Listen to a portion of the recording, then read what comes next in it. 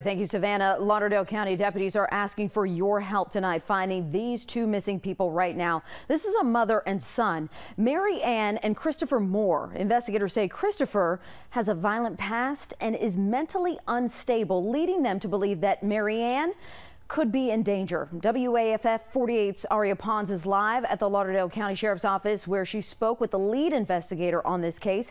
Aria, what did they have to say?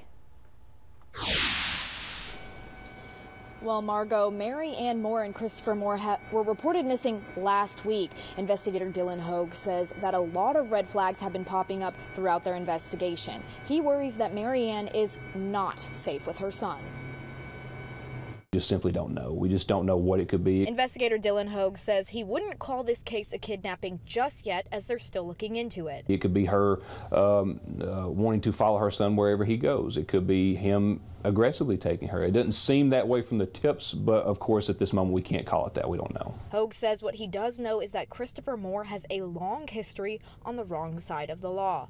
He is currently on probation right now. I mean, he has a laundry list of charges back in the past from Lauderdale County. I mean, he's, again, a violent guy, known to be violent, known to resist arrest, give problems for law enforcement, a lot of drug activity. So he says this raises a lot of red flags in the pair's disappearance. So, I mean, we do believe that Miss Moore is in harm's way at this moment, as long as she's with her son. Deputies say the pair borrowed a car on November 3rd and drove to the bank to take out a large amount of money.